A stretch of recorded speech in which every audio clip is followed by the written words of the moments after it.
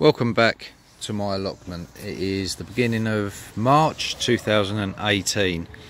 Just a little run through. So what's happening? I say it's been a long winter, long miserable winter. But chickens are doing well. I say they just don't roost inside. They just sit on that perch, and that's where they stay all night. Don't know why, but there you go. Got me buckets ready for me potatoes. Built some new tops for me water butts there. It's a bit of a mess behind here because we had a bit of a haircut on this big tree here because it was hanging over me sheds and it was scratching up all the roof.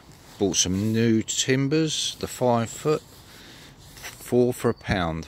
So what I'm going to do is here I'm going to make a new compost bin because there's nothing I can do with this ground. It's out of the way and it's allotment. That's what you do. You use it to your advantage. Sheds are a mess. Overwintering onions, I've got 100 at the moment, 100% germination. They've all popped through. Let's see how they go. In a greenhouse, I've got what my wife bought me for Christmas was a little heater, which does a trick. It takes the chill off. So I've got 4 buckets of potatoes in there, under there. Experiment, see how it goes. Because this compost bin has got to be taken down because it's knackered. It's falling apart, and I don't want it to fall on my greenhouse, and we have more damage. So I'm just painting these up, and see how we go with that. Through strawberry bed, just clearing as I go when I can be bothered. Nothing to report in there. That's just basically storage. Built a new raised bed with them 3x3s. So I'm going to put all my herbs and everything in there, and I'm going to build a smaller one there and then a smaller one there.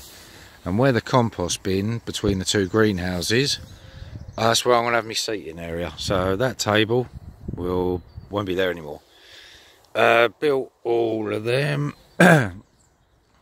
So a bit more secure. Garlic, that's all come through. Even me 2 elephant garlic.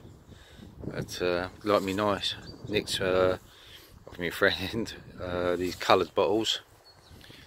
I think they're just easier for me to see. Coming up, that's still covered up.